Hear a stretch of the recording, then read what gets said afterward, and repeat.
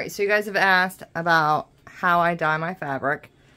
So these are all old tie-dye bottles that we've had from when my kids and I have tie-dyed. And I just take and fill them up with a small amount of the dye and then the dish liquid that goes in there, and then I boil the water and the salt together and get those up to temperature, and then put the water in here and then shake them up. And then we'll move on to the rest of it. So I use one of these containers.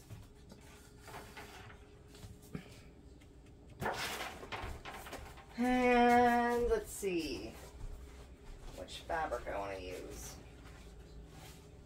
Which one is this one? That is Roses of Providence. That'll be a good one to start with. Alright. So these are just throwaway containers. I will throw my fabric in these whatever way I want to. And then grab colors I want to use, which are these two. Now I will warn you that these are very, very hot, these dye bottles, because they're plastic. So I will start out with, this is fabric I'm dyeing for Roses of Providence. And just kind of sprinkle it where I want it.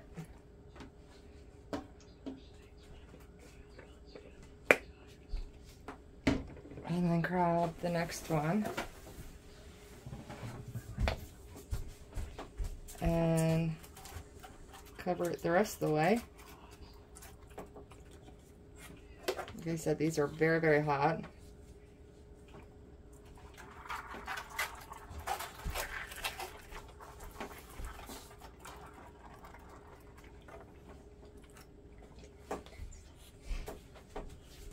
And then let that sit for a minute. Sometimes I will spread this stuff around a bit. And then grab one of these, put it on a glove.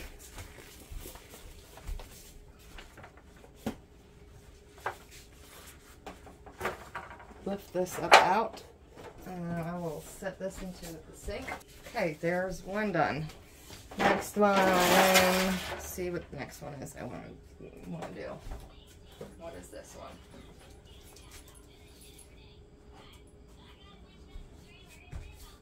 This is Raven Queen.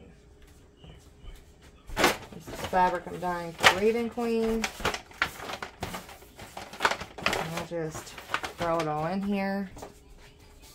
And Raven Queen is getting this one, and a touch of this one. So this is the lightest color.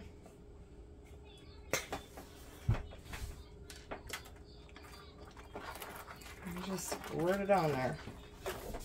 Whoop. And then this is a darker purple, a little bit of a different shade. Squirt it on there.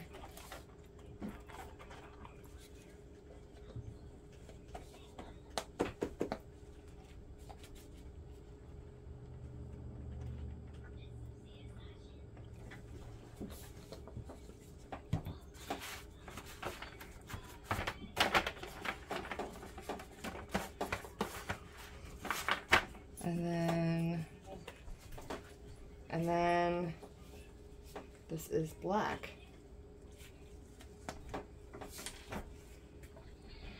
And this I want to be careful with because I just want a bit of it to be squirted onto this fabric. I don't want a bunch of it.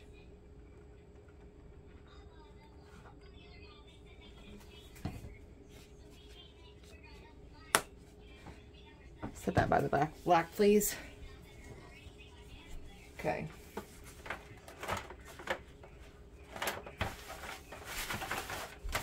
If you get too much black, it might turn to black.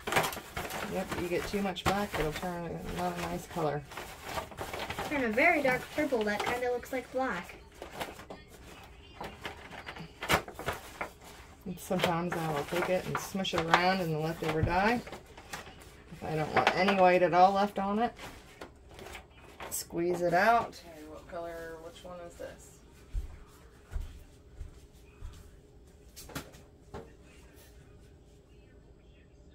This is Stargazer.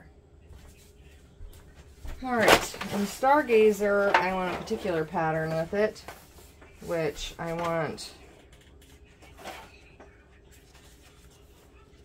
essentially where her head will be.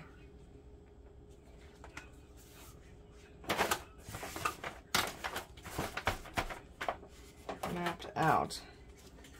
So this is the halfway mark. Because she's sort of looking up at a spot, which is going to be over here. So with this one, she's going to be looking up somewhere over here. So I'm going to take this and just twist it like this. Please don't, Lydia. I need this color, this color.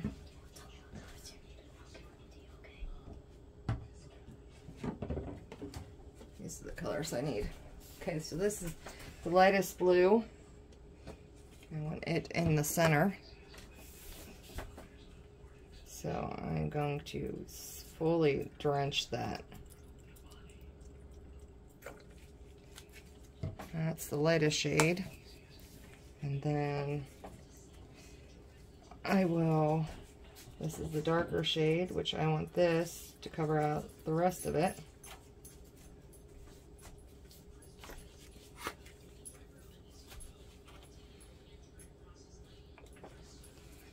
And then this is black. And I just want the black closest to the outside edges.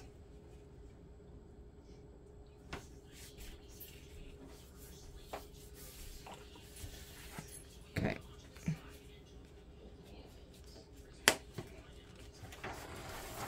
And then I will shift that down to the bottom, bring this out pretty good.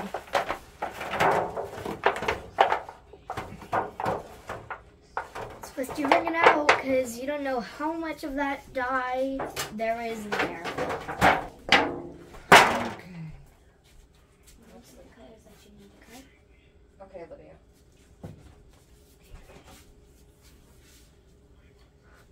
Garden Prelude. Okay, this is Garden Prelude. And with this one, I want some of this color. Some of this color and some of this color. And with this one I want it to be fairly mottled, so I'm just going to scrunch this up. And we're going to start with the tan first. This is tan. I want quite a bit of it to be tan.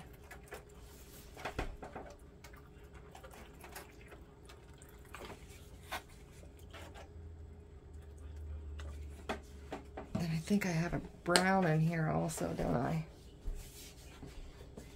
Yep. And then I'm going to use a dark brown. A little bit, just in case. And then here is a lighter blue.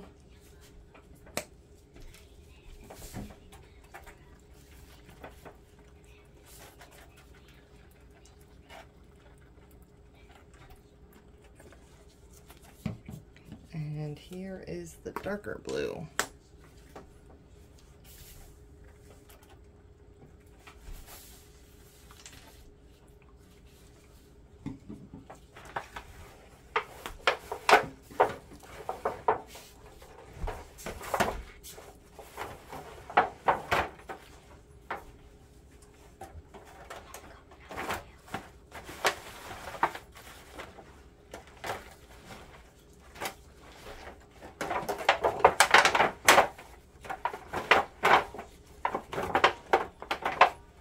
Is there green over there, Lydia? Yeah. Pretty sure there is. I can see. I got you one. It's FG. Okay, but I want to know if there's a green. Yeah, I'll check. I don't think there is.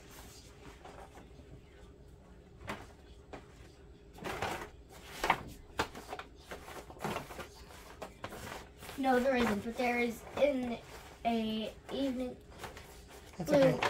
that's kind of like it.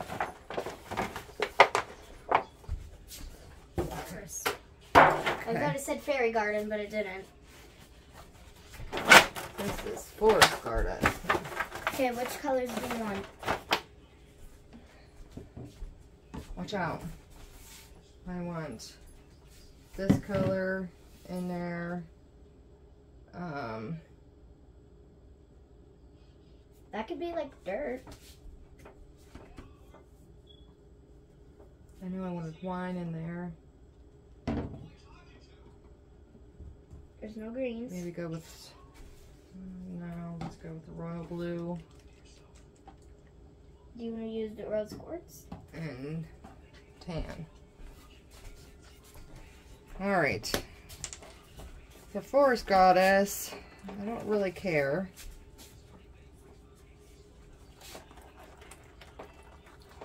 If there's any white showing or not. So we're just going to squirt it all over. And then we're going to go with wine. I'm supposed to be giving my mom the colors and putting them back, but she's not letting me take them.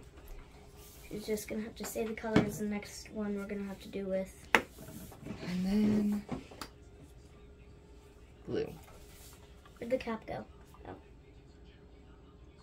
Oh, Mom, I'm going to cap them.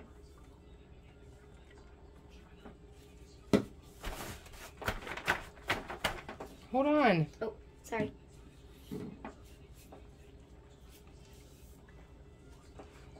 And I want some purple in that.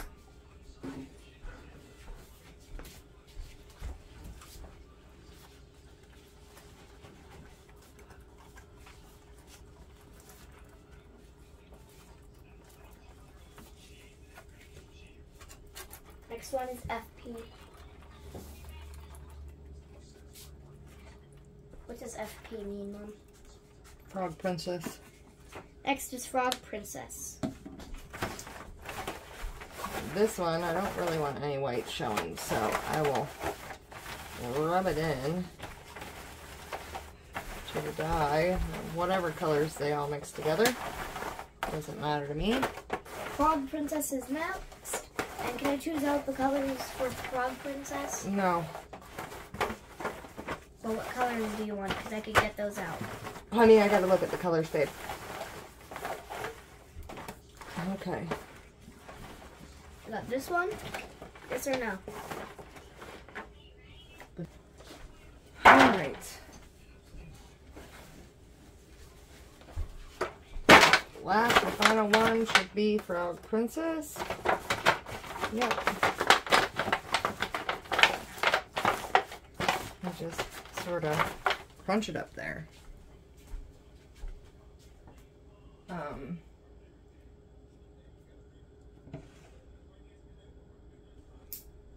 just gonna go with purples and blues for this one.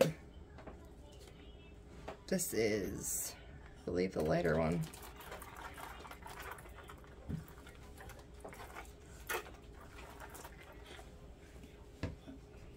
It's just that easy. Just squirt it on.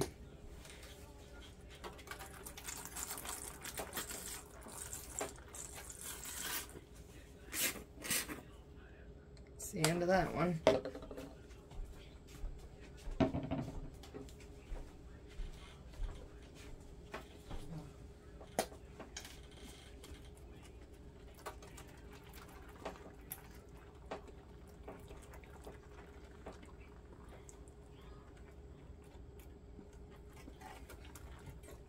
I think that's good.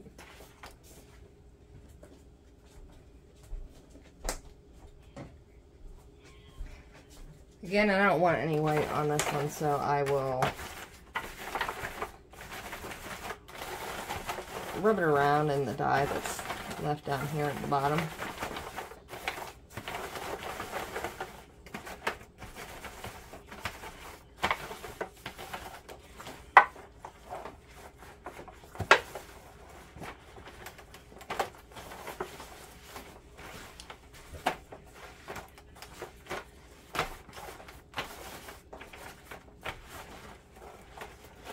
Now, I will hang these up to dry. And then once they dry, I do the normal process of rinsing them out until they turn clear, and then ironing them so that they're nice and flat. And that's the end of it. Alright, so this is what it looks like when they're hanging up. That's the Stargazer fabric we did. As you see that there's the lighter part and then the darker part goes out around. I don't remember which one that was. I know this one is Roses of Providence. Believe this is Raven Queen. And I don't remember which one this one is. But that's currently what they look like while they're hanging out drying. And they get that cool splotchy effect. You can see my car in the background. But that's what they're looking like.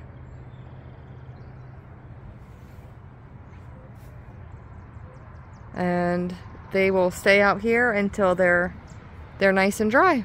And then after I rinse them out, because the rinsing process takes a long time. There's how many? 1, 2, 3, 4, 5, 6. I feel like I'm missing one. 1, 2, 3, 4, 5. There's only 6 here. But that takes a that's a long process of rinsing it all out. But you have to make sure that these dry completely before you start rinsing them out, or you risk too much of the color coming out of them when you rinse them. So I gotta let it completely dry before I can do anything else. Okay, so it is the next day and they are rinsed out fully. Let's see if I can get the whole thing in here. I don't think I'm gonna be able to. There we go. These are completely rinsed out and then ironed and everything. This is the Stargazer project.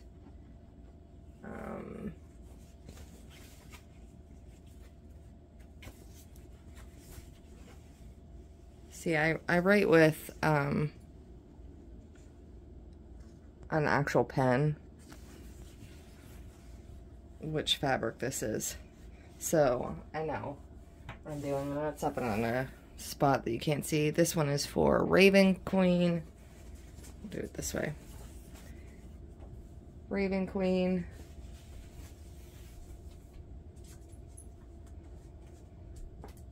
We did. This one had the purples and the blacks on it. And this one is for, let's see if I can see. This is for Forest Goddess.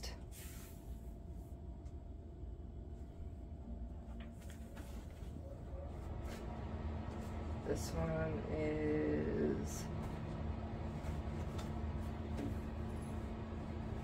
Frog Princess.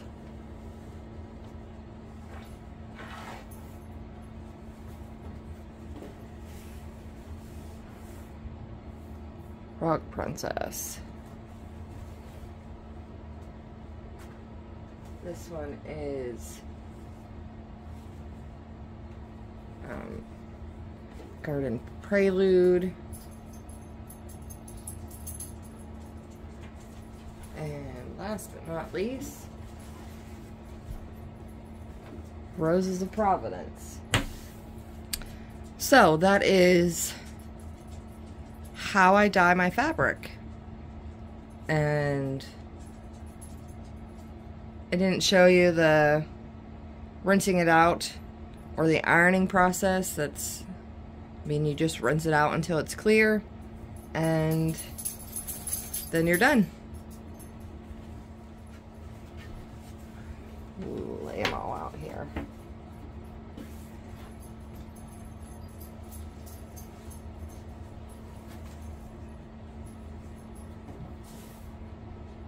They're all finished.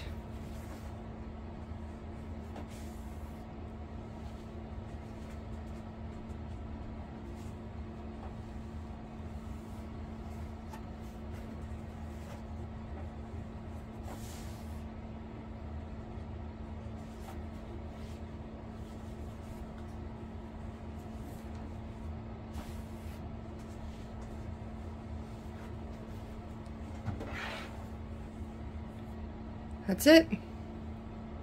So all of them we dyed. So if you guys liked what you've seen, like and subscribe, hang out, and I see you next time.